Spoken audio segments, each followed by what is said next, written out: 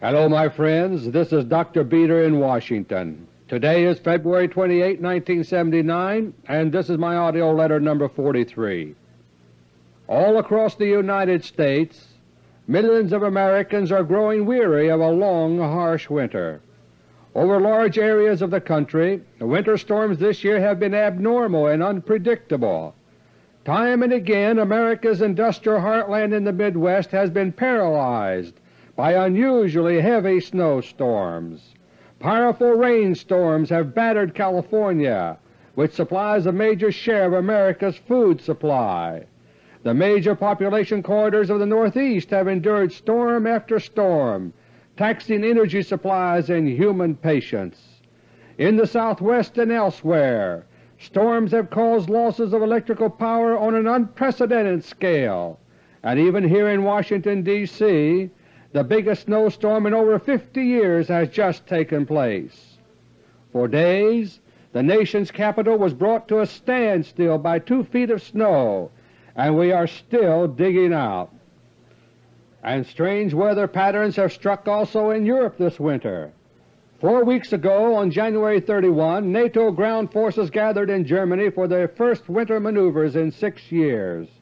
When they began, conditions appeared ideal. The ground was frozen solid to the depth of 5 inches, making a nice firm footing for NATO tanks and other vehicles. There was also a convenient amount of snow on the ground, a little less than a foot. This was enough to make the war game seem realistic without actually making things difficult. The NATO teams were divided up into mock invaders called the Orange Force and defenders called the Blue Force. At 1 minute after midnight, January 31, the Orange Force began its make-believe invasion. It was right on schedule, without the element of surprise that would exist in a real invasion. Even so, the attacking Orange Force soon outflanked the Blue defenders, and for the next 2 days the Orange Force, representing the Warsaw Pact, rode southward across the West German landscape. Meanwhile, the so-called Blue Force, representing NATO defenders, were getting set to counterattack. On the morning of February the 2nd, the 3rd day of the make-believe war, the Blue Force was almost ready to go. But then the unexpected happened. Suddenly the weather changed. Strong, warm winds blew up out of nowhere, and soon these were joined by rain. Within hours the ideal maneuvering conditions vanished. The snow melted, swelling streams and causing local flooding, and the frost melted, causing the whole area to turn into a mud bog. Tanks churned and groaned as they sank into the mire. Meanwhile, NATO's alleged new wonder weapon against enemy tanks, the A-10 close support aircraft, turned out to be absolutely useless. They were grounded by dense fog. Flooding caused a rush evacuation of a field hospital, and for 3 days NATO troops, tanks, and artillery sat stalled in a so-called administrative hold, quote, unquote. Finally, NATO Commander General Alexander Haig flew over the scene by helicopter and then called off the whole thing. And so the NATO exercise, which had been named Certain Sentinel, ended on a very uncertain note. Meanwhile, 200 miles away in Czechoslovakia, Warsaw Pact maneuvers were underway too, and when the weather changed they went on as if nothing had happened. It's almost as if the weather itself had turned against the United States and the NATO alliance, and, my friend, it has.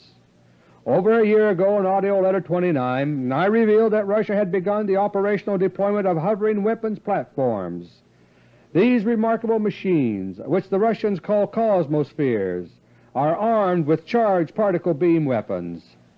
When I recorded AUDIO LETTER 29, 7 Cosmospheres were on station over the continental United States, and they were causing the famous air blasts now called airquakes. These were the byproduct of weather modification experiments using their beam weapons in a defocused mode. 14 years ago, the late General Thomas Power, former commander of the United States Strategic Air Command, gave a public warning in advance about these hovering military craft, In AUDIO LETTER 32 I reviewed General Power's efforts to warn America before it was too late, but he was ignored, and Russia developed these machines while America did not. And today they are on station over our missile bases, major dams, and cities, ready to pulverize targets on command. They are also manipulating the weather over the United States. And a squadron of Cosmospheres used the weather to turn NATO's so-called CERT and Sentinel maneuvers into a farce. The purpose was a bloodless object lesson to the Western European members of NATO. The Kremlin is trying by every possible means to persuade Western Europe to stay out of the coming thermonuclear war between Russia and America. But most Americans still are blissfully unaware of the reason for much of this winter's unusual weather. All they know is that they are tired of winter and looking forward to the first signs of spring. And yet, my friends, if the new Bolsheviks who now control the American government have their way, the season of real trial and hardship is only beginning, not ending. Their intrigues are accelerating toward a climax, and as winter melts away, the world is heating up with the danger of war. 6 months ago in AUDIO LETTER 37 I revealed in detail the top-secret plans of America's rulers to initiate nuclear war with Russia. For the first time in American history, it is now the master strategy of the United States to strike first in a major war. And in this same AUDIO letter I outlined the steps which were being planned to lead up to full-scale war with Russia. The strategy of the new Bolsheviks to launch an American nuclear first strike against Russia is already far advanced and moving fast. Many elements of the top-secret plan which I revealed last August have already become highly visible. First, the Camp David Summit of last September 1978 set the plan in motion.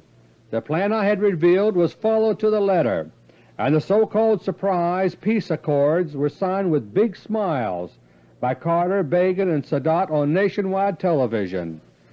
Likewise, the Bolshevik plan to throw the Roman Catholic Church into their own fight against Russia has been moving along right on track.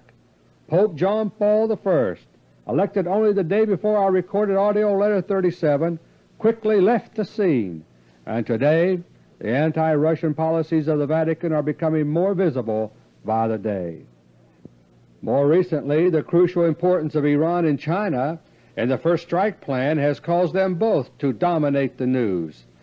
As planned 6 months ago, Iran has been made a source of concern to the American public, and China, whose western province of Xinjiang is essential to the American first strike strategy, forced the United States into full diplomatic recognition over 2 months ago. Now we are moving rapidly toward the stage of oil shortages and gas rationing as the crisis atmosphere intensifies prior to war.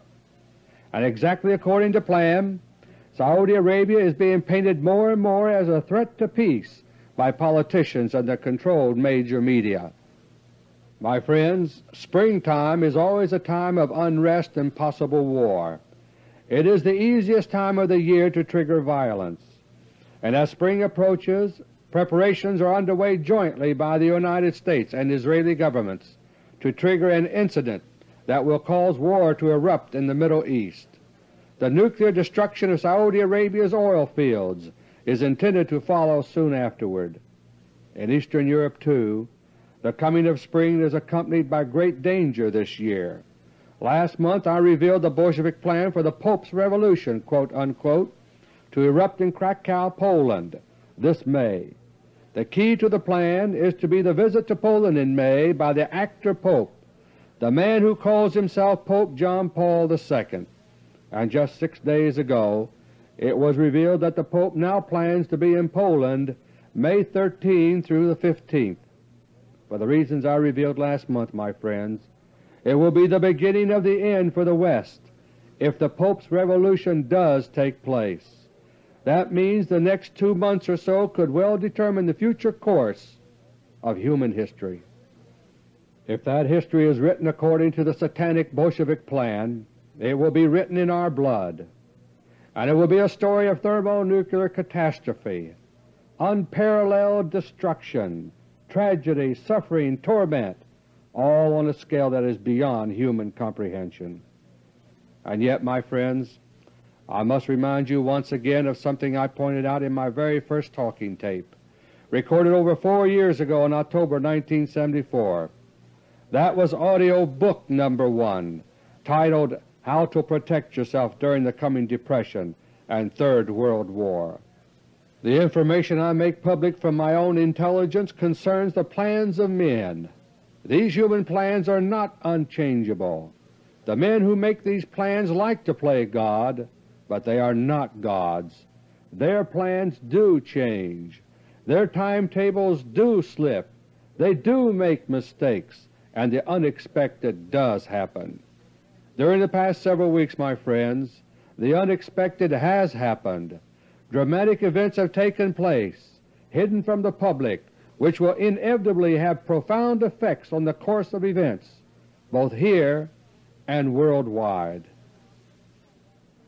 My 3 topics for this month are: Topic number 1, the mysterious disappearance of Dr. Henry Kissinger.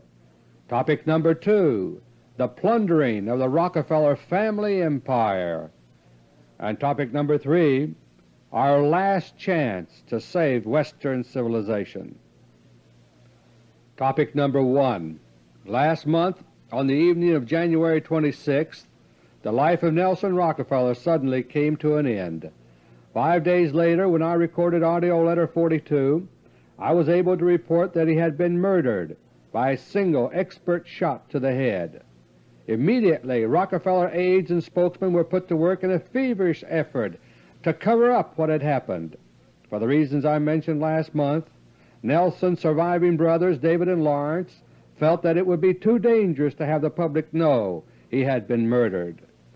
It would have raised too many questions, and so Rockefeller spokesmen spouted one set of lies after another for public consumption. Meanwhile, Nelson Rockefeller's body was cremated quickly to make sure that the multiplying public questions about his death did not lead to an autopsy. By the time I record audio letter 42 on January 31, key Rockefeller family spokesman Hugh Morrow had run through 3 versions of the circumstances surrounding Rockefeller's death, and each new version demolished what he had already said. About a week later, the 3rd version began falling apart. News reports quoting unnamed sources within the Rockefeller family said that the person who had called the New York emergency number 911 for an ambulance was not Megan Marshak. Miss Marshak, Rockefeller's young aide, had been with him in his townhouse at the time of death. But the 911 call, it was now said, had been made by Miss Conchita Pierce. Miss Pierce, a New York television personality, was said to be a friend and neighbor of Marshak. On Saturday night, February 10, Conchita Pierce put an end to several days of questions and rumors by releasing a statement through her attorney. But her statement triggered new questions, as it ruined all previous statements by Rockefeller spokesmen about Rockefeller's death. In her statement, Conchita Pierce said that Megan Marshak had called her between 10:50 and 11 p.m. on that evening of January 26. That ruined the official story of Rockefeller spokesman to the effect that Rockefeller had suffered his heart attack, quote-unquote, at 11:15 p.m., and it revived the early questions to the effect why all the delays between Rockefeller's alleged heart attack and a call for help. The Pierce statement added to the mystery in another way, too. She said that she got to Rockefeller's townhouse at about 11:15, called the 911 emergency number to request an ambulance, and then left quickly to go back to her own apartment. The natural question is, why would anyone flee from the scene of a heart attack? Especially since, contrary to some reports, Conchita Pierce had known Nelson Rockefeller for more than 10 years. Why didn't she stay to help, unless he was obviously beyond help? On the same day that Conchita Pierce released her statement to the press, the New York Post quoted Stephen Rockefeller, Nelson Rockefeller's second eldest son, as calling for clarification of the whole situation. And 2 days later his son Stephen Jr. Nelson Rockefeller's 18-year-old grandson, reportedly said, quote, "We just want the truth. The issue is simply whether he could be alive now." Had he been a more practical man, thorough in his bodyguard protection, maybe this would not have happened." Unquote. These words of Nelson Rockefeller's grandson, Stephen Jr., were dangerously close to the mark. Last month I explained how Nelson Rockefeller had been caught in a weak moment, with his guard down and with his normal large contingent of bodyguards off duty. 2 days later, February 14, his father Stephen made a complete turnabout. He joined with his brother Rodman and sisters Ann and Mary in a joint statement aimed at cutting off the controversy. The statement said in part, quote, "Since we are convinced that nothing could be done to save Father, and that all the people who tried to help acted responsibly, we feel that it is wrong for us to take part in a continued debate over the details. Consequently, we do not intend to make any further public comment." Unquote. But the circumstances surrounding the death of Nelson Rockefeller have an important bearing on the future of the United States, not just the future of the Rockefeller family. So the questions about those circumstances will not go away just by wishing it so. As a footnote to what I made public last month, I can now reveal the reason for the long delay between Rockefeller's shooting and the 11:16 p.m. call for an ambulance. Rockefeller did not die at 11:15 p.m., nor even at 10:15 p.m., as stated in the earliest news reports. The death actually took place between 9:30 and 10 p.m. After Megan Marshak recovered from her semi-state of shock following the shooting, she placed a call which still has not been made public. As a result of this call, a doctor quickly arrived who was prepared to handle the situation. The single gunshot wound in Rockefeller's forehead stopped bleeding in less than an hour. The doctor then filled the bullet hole with calamine lotion, which hardened. After cleaning off all the blood, the doctor's job was done. It would now be possible to remove the body by ambulance without the true cause of death being apparent at a glance to casual bystanders. The doctor's makeshift work on the scene did fool bystanders. But if you will look on page 39 of Look magazine for March 5, 1979, you will discover that the job was not quite perfect. The photo at the bottom of the page is of Nelson Rockefeller's body as it was being carried out of his townhouse on a stretcher. The picture is grainy and shows little detail. Even so, look closely. 1 to 2 inches above the bridge of the nose and slightly toward the left eyebrow, you will see a roughly circular dark area. That, my friends, is the hastily disguised bullet hole. The calamine lotion did not completely hide the discoloration and was not smoothed to perfection.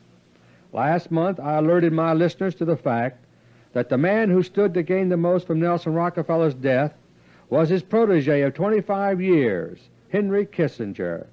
And Kissinger wasted no time in pushing ahead with his bid to fill Nelson Rockefeller's shoes in the inner family circle of the Rockefeller empire. His campaign was already well underway on Friday, February 2, 1979. On that day, a memorial service for Nelson Rockefeller at the Riverside Church in New York was attended by well over 2,000 people from 71 nations. Eulogies were delivered by a daughter, Ann Rockefeller Roberts, by a son, Rodman C. Rockefeller, and by brother David Rockefeller, and by Henry Kissinger. It was Kissinger whose eulogy received all the attention from the controlled major media, and no wonder. The huge audience was hushed as Henry Kissinger made his way to the pulpit. Then, seemingly with tears in his eyes, Kissinger began to speak of Nelson Rockefeller. As his choking voice echoed through the great sanctuary of the Riverside Church, Kissinger referred to Rockefeller as friend, inspiration, teacher, and, quote, my older brother, unquote. Kissinger's eulogy was a masterpiece and brought tears to the eyes of many. The final passage was about sitting with Nelson Rockefeller, quote, on the veranda overlooking his beloved Hudson River in the setting sun," unquote. And as the last words of the eulogy, Kissinger claimed that Rockefeller would occasionally say, quote, "Never forget that the most profound force in the world is love," unquote. With those final words echoing through the church, the man who had plotted the death of Nelson Rockefeller turned and slowly left the pulpit. What Kissinger did not suspect was that he had just said his final words in public.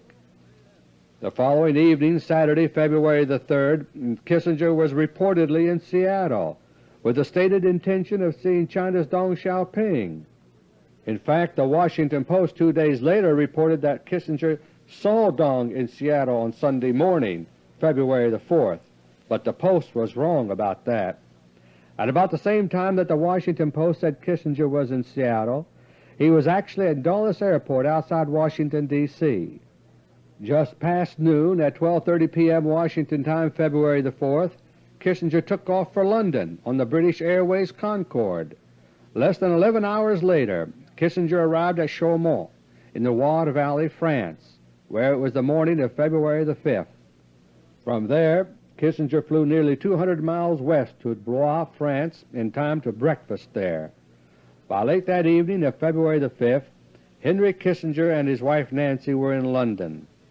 At approximately 11 p.m. London time, they took off for the United States in a private jet, and as they did so, they were subject to continuous surveillance. A network of 26 Russian cosmospheres were on station at that time above the air lanes between America's East Coast and Europe. At 7:12 p.m. Eastern Standard Time, February the 5th, all contact with the jet carrying Henry and Nancy Kissinger was abruptly lost. The jet did not arrive at its destination, and Henry and Nancy Kissinger are nowhere to be found. Kissinger aides claim that he is on vacation, quote unquote. Meanwhile, articles keep being printed about Kissinger which keep his name before the public, but he himself has dropped out of sight. On February 15th, I stated publicly that Kissinger was missing on the Ray Bream talk show over radio station KABC Los Angeles. And on February 17, I appeared on the Bob Snyder talk show over radio station WING, Tampa, Florida. On that program, I not only reported that Kissinger was missing, but stated that he had been so since February the 5th. I also gave Kissinger's itinerary immediately preceding his disappearance, that is, Washington to London, to France, to London again, and then missing. Now there is already an attempt to head off public awareness that Kissinger is missing. His aides are now giving out a cover story which has already found its way into print. In the New York Daily News for February 26, just 2 days ago, the People section contained an item titled, "K Soothed Sorrow in Europe," unquote.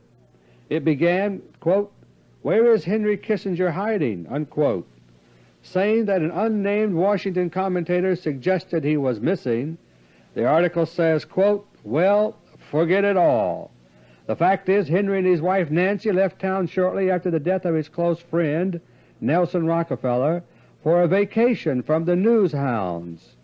Henry left New York February the 4th, went to England, then France, back to London, and is now in Mexico," unquote. As I mentioned before, Kissinger left Washington on February 4, not New York, and his plane did not land in Mexico or anywhere else after leaving London on February the 5th. But the New York Daily News article says Kissinger is expected back next month, and just for good measure, a Kissinger aide is quoted as saying, "He is alive and well and may show up anywhere in the world because he's welcome anywhere," unquote. My friends, I can only say that it will be a miracle if the real Henry Kissinger is ever seen again. And speaking as a lawyer, I can tell you that only the real Henry Kissinger could bring legal action against me for what I have told you concerning his criminal activities against the life of Nelson Rockefeller. Henry Kissinger has vanished from the scene just as he was on the threshold of the ultimate grab for power that was his dream. But Kissinger conspired with others to bring about far more than the mere death of Nelson Rockefeller, and the startling events he helped to set in motion have continued despite his own mysterious disappearance. Topic number 2. On February 7, 2 days after the disappearance of the Kissinger jet over the North Atlantic, Megan Marshak emerged out of hiding. She was seen briefly in New York and was photographed wearing a raccoon coat. That was the last time she was seen in public. That night she and David Rockefeller boarded one of David Rockefeller's private jets and took off for London. Arriving in London the morning of February the 8th, local time, they headed for separate destinations. She went to a location in the western end of London, while he had business in the Seven Oaks section of South London. Early the following morning David Rockefeller received an urgent message to go to Megan's location in the west end of London. There had been some trouble. Arriving there he saw for himself. Megan Ruth Marshak, the only known witness to the actual murder of Nelson Rockefeller, was dead. She had died as Rockefeller had, with a single bullet in the forehead. Megan Marshak was far less well known in England than she had become here in America, but the psychological profile of David Rockefeller would show that his reaction in this new crisis would be much the same as it had been when his brother had been murdered. David Rockefeller would insist upon overseeing arrangements to make sure that the public did not learn that Megan Marshak had been shot to death. And so he stayed on the scene just long enough to become a target himself. Within a few hours the body of Megan Marshak was on its way to a morgue in northeast London without identification of any kind. But then David Rockefeller died in the same way, a single bullet to the head. Early that afternoon, February 9, David Rockefeller's body was placed aboard the private jet that had brought him and Megan Marshak to London the previous day. The jet took off for the United States. Just as the Kissinger jet had done 4 days earlier, it was running a gauntlet of surveillance by Russian cosmospheres, and apparently the Russians did not know that David Rockefeller was already dead as his jet streaked westward across the North Atlantic. At a point within 100 miles of the last known location of the Kissinger jet, all contact was abruptly lost with the jet carrying David Rockefeller's body, and the jet never arrived at its destination. On Sunday morning, February 11, Conchita Pierce was seen on her television program by viewers of New York's Channel 4, WNBC, but the program was on tape as usual. Conchita Pierce herself was nowhere to be found. The previous evening she had released her statement to the press about her actions on the evening of Nelson Rockefeller's death, and had raised all sorts of new questions in the process. And since that time Conchita Pierce has been missing. Meanwhile her television program is going on each week just as usual. She is said to have already taped programs until sometime in May.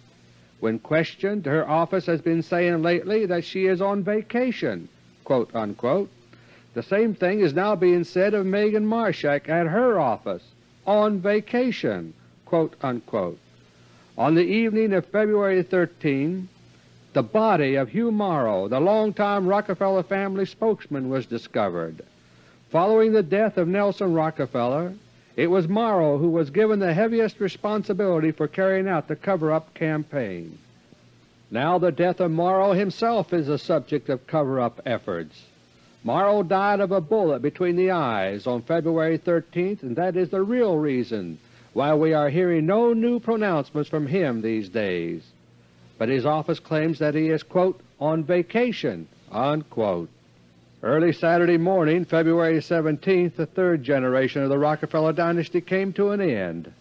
Lawrence Rockefeller died in the same manner as Pope John Paul I did last October, of a bullet to the nape of the neck. And the next morning both Lawrence Rockefeller and Hugh Morrow were cremated. In my appearance of February 15 on the Ray Bream radio show in Los Angeles, I mentioned all of these missing persons, except for Lawrence Rockefeller, who was still alive then. 2 days later, on the Bob Snyder Show in Tampa, Florida, I listed them all and stated how long each had been missing. And according to the New York Post for February 15, 1979, it was claimed that Rockefeller security aides Andy Hoffman and William Keogh, as well as chauffeur Lonnie Wilshire, cannot be found. My friends, according to high intelligence, what has just taken place is nothing less than a bloody coup d'etat involving the real rulers of America, and those responsible are none other than those former allies of the Rockefellers, the new Bolsheviks. Now the plundering of the Rockefeller family fortune is beginning, without the Rockefeller fourth generation suspecting a thing. After all, as I have always made clear in the past, the fourth generation Rockefellers were not party to the machinations of the four brothers. As a result, they are not aware of the true implications of the recent upheavals that have wiped out the third generation brothers, and they are being duped into public silence about these chilling events in the mistaken belief that silence is in their own best interest. The fact is that their silence is playing into the hands of those who want to loot the Rockefellers of their wealth, and it is also serving the interests of those who are working feverishly to throw the United States into the fires of dictatorship and war, the new Bolsheviks. During the recent past, the four Rockefeller brothers made one final great mistake that has now cost them their lives. That mistake was brought on by panic over a year and a half ago. In a stunning upset on September 27, 1977, the United States was defeated by Russia in the most decisive battle of the 20th century. It was the still-secret battle of the Harvest Moon in space, history's first true space battle. In a single blow, the Russians had undone the Machiavellian Rockefeller two-pronged strategy for world domination, and now it was Russia that was suddenly calling the shots. The Rockefeller brothers knew they were in deep, deep trouble.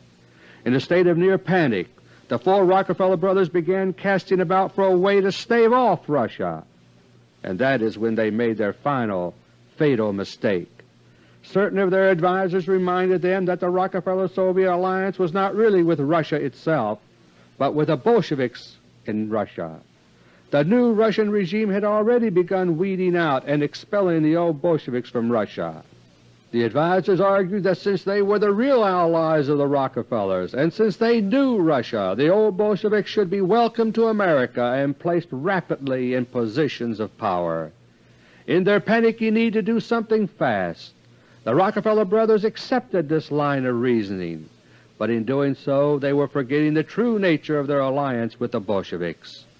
When I recorded AUDIO LETTER 7 in December 1975, over 3 years ago, the long-standing secret Rockefeller-Soviet alliance was still functioning. In that AUDIO letter I explained the nature of the alliance. It was an alliance between corporate socialists on one hand, the Rockefellers, and the state socialists on the other, the rulers of the Soviet Union. As I explained in AUDIO LETTER 7, corporate socialism and state socialism are two sides of the same coin. Both are systems for amassing great wealth and power into the hands of only a few people. So an alliance between the rulers of two separate countries having these two systems is natural. But what the Rockefellers forgot, their fatal mistake, is that corporate socialism and state socialism cannot coexist in the same society. Corporate socialism has as its goal giant monopolies that are completely exempt from governmental regulation. State socialism seeks the exact opposite, that is, total governmental control and regulation of everything and everyone. To bring them together under the same roof is to guarantee a head-on collision between the two. And that, my friends, is what is beginning to happen now. It was in AUDIO LETTER 29 for December 1977 that I was first able to reveal that a new Bolshevik revolution was getting underway here in the United States with the aid of the Rockefeller brothers. By the time I recorded AUDIO LETTER 38 last September, the handwriting was already on the wall for the four Rockefeller brothers.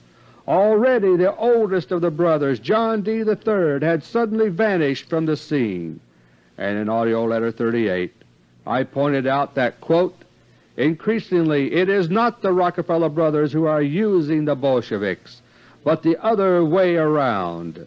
Soon the remaining 3 Rockefeller brothers will fade from the scene, but that will not undo the cancer of Bolshevism with which they have infected the West." End of quotation from AUDIO LETTER No. 38. The kingpin among the new Bolsheviks in America was to be Henry Kissinger. He was Nelson Rockefeller's protege for 25 years, but he played both sides of every street. With his easy access to the plans, the personnel, and the resources of the Rockefeller Empire, Kissinger was the most important single person among the new Bolshevik faction in America. Kissinger truly believed that he could replace Nelson Rockefeller and someday become President of the world. My friends, the known witness to Nelson Rockefeller's death, Megan Marshak, as well as others close to that case, have vanished from the scene. The entire pattern of events, except for Kissinger's disappearance, is typical of Bolshevik purges, which always include measures to cover their tracks. The new Bolsheviks are now in control of America through their grip on the United States government, but it still remains for them to spread and consolidate their power base. And to this end they will perpetuate the fiction as long as possible that David Rockefeller, Lawrence Rockefeller, and Henry and Nancy Kissinger are still alive. In this way, actions can be taken in the name of these other people that would not be possible if they were known to be dead. Surviving members of the Rockefeller family have been led to believe that their own security, even their physical security, depends upon their maintaining silence about the events of recent days. But the truth is that their silence is being used against them. Unlike the late 4 brothers, the 4th-generation Rockefellers do not wield great influence over the far-flung Rockefeller cartel of banks, multinational corporations, foundations, and so on. They are largely at the mercy of managers of all these assets. By their silence they are leaving many of these managers with the power to plunder the collapsing Rockefeller empire of its riches. To preserve their power governmentally and otherwise, it is crucial right now that the Bolsheviks suppress any news of the disappearances I have told you about. Therefore, doubles or look-alikes may begin to appear on the scene for these people. What is amazing, especially in the case of Kissinger, is that they have been able to stifle public questions for so long in his absence. But the Bolsheviks know that doubles fool only the public. An intimate friend of David Rockefeller, for example, would not be deceived for long in a face-to-face meeting, and so doubles would be used only as a last resort. My friends, with the 4 Rockefeller brothers out of the picture, and with Henry Kissinger gone, a new ad hoc gang of 4 has emerged who are now in control of the United States government. These 4 are Zbigniew Brzezinski, Jimmy Carter's National Security Advisor. In 1973, Brzezinski did the legwork for David Rockefeller in organizing the Trilateral Commission. Like the late Henry Kissinger, he is foreign-born. W. Michael Blumenthal, Secretary of the Treasury, Trilateral Commission member and foreign-born. As a former head of Bendix Corporation, Blumenthal has important ties to the Rockefeller corporate aristocracy. This is particularly true in the area of arms and defense, which is the real topic of his present trip to Red China. Harold Brown, Secretary of Defense, Trilateral Commission member, and James Schlesinger, Secretary of Energy. Schlesinger is not an official member of the Trilateral Commission, but he is of like mind with the others. His approach is control from the top and heavy governmental regulation of everything. Schlesinger formerly headed the Atomic Energy Commission, the CIA, and the Department of Defense. One common thread that runs through the background of all these men is their preoccupation with matters of warfare, weaponry, and international maneuvering. In every possible way, they are all trying to hurry along the Bolshevik strategy for a nuclear first strike against Russia. My friends, all of them are very dangerous men. But the new Gang of Four cannot truly replace the four Rockefeller brothers. For the first time ever, these men no longer have anyone to give them instructions and pave their way. They are trying to carry out the very detailed plans which have already been set in motion, but they are doing it without the same power base which the four Rockefeller brothers had at their disposal. And so the question is, can they be stopped? Topic number 3. Over 100 years ago, the United States of America began falling under the spell of Rockefeller power. Slowly at first, but then faster and faster, John D. Rockefeller Sr. moved to the head of the line of America's robber barons.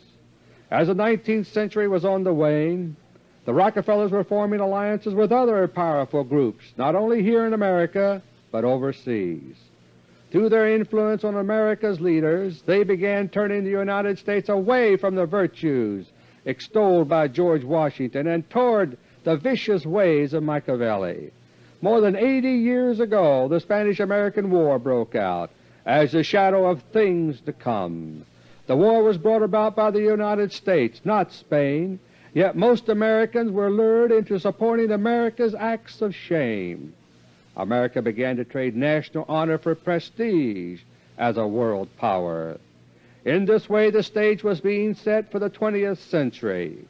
It was to be the century of oil politics, of war after war, each worse than the one before, and ever-expanding Rockefeller power. In all of this, the United States of America was to be no more than a springboard in the Rockefeller plan to finally control the whole world. And so, as Rockefeller power became ever more complete in America, our country's behavior became increasingly foreign to our own traditions and values. As a nation, we began to court our enemies while punishing our friends. The land of opportunity gradually was twisted into the land of regulations, and the original American concept that all men are equal in the sight of the law was gradually warped into the idea that all human beings have to be the same in all respects. Our value as individuals began fading from our own minds, so that we might be molded more perfectly into a society of perfect slaves.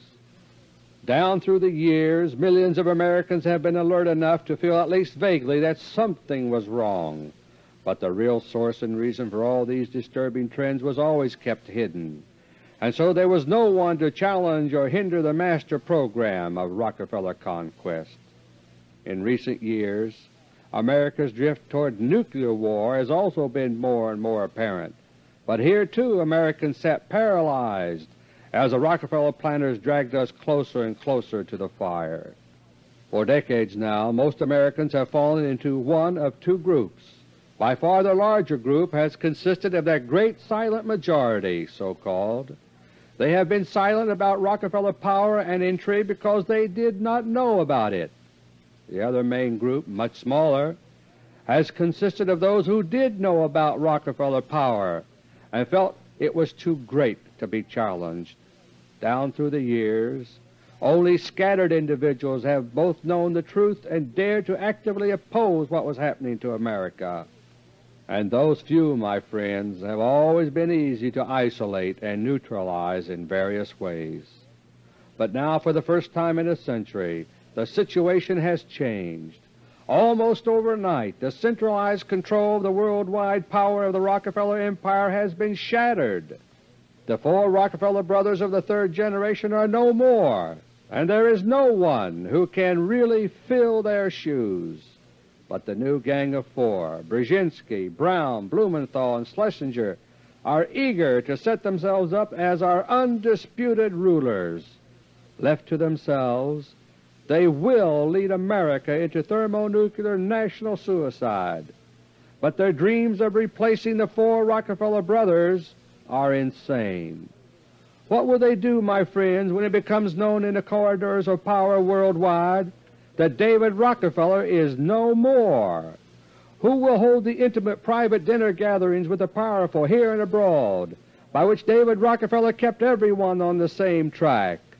Who will take his place, giving word from on high on big policy shifts? Who will keep the Trilateral Commission, the Council on Foreign Relations, the Council of the Americas humming along in unison as he did? Who will coordinate the actions of the top 200 industrial corporations and banks of the world as he did? Who will guide the policies of the Business Council or of the Business Roundtable as David Rockefeller did?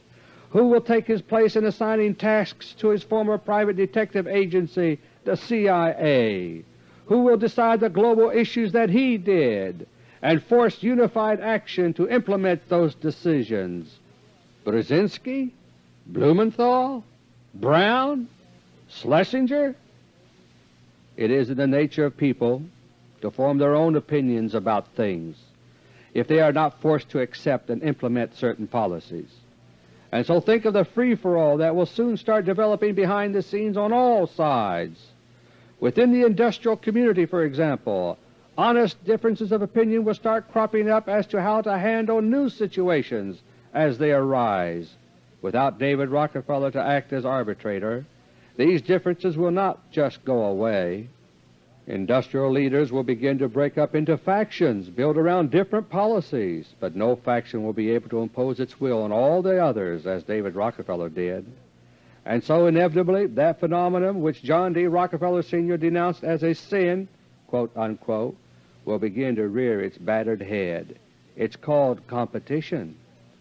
If we can avoid the suicidal disaster of Nuclear War I, the same thing will also begin happening in all other areas of life. In banking, in business, in politics, even in religion, a new freedom of independent thought may yet be reborn if war can be prevented between Russia and the United States. Soon the inevitable internal conflict here in the United States will be getting underway. On one side there are the corporate socialists of the now headless Rockefeller cartel. On the other side there are the Bolshevik state socialists who are now in control of the United States government. Right now, the Rockefeller corporate socialist empire is still more powerful than the United States government. If they wake up in time, they could put a stop to the Bolshevik plan, which is now directed at them. And if the people also awaken, then the inevitable rebirth of competitive enterprise could lead gradually to a new era of freedom and prosperity in the West. By breaking their silence about recent events, the fourth-generation Rockefellers could help bring about this turn of events. As the conflict builds up between the corporate socialists and the Bolsheviks, Jimmy Carter will be caught in the middle. Already he is racked by leukemia and by cancer in his head, in his intestines, and now in his lungs and bladder. If he does not die first, watch for him to flee from the presidency under these pressures. When that happens, my friends, you will be faced with a choice which you cannot avoid. Carter's hasty departure from the presidency will be the first public sign that the rout of the Bolsheviks is beginning here in America. At that point you must decide to do one of two things, to act or not to act. If you decide to act to help save America from the Bolshevik nightmare, you will be choosing freedom, life, and the survival of Christianity.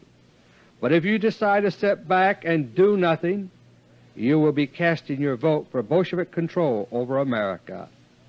And if you do that, you will be choosing slavery, death, and the satanic hell of Bolshevism. Until next month, God willing, this is Dr. Beter. Thank you, and may God bless each and every one of you.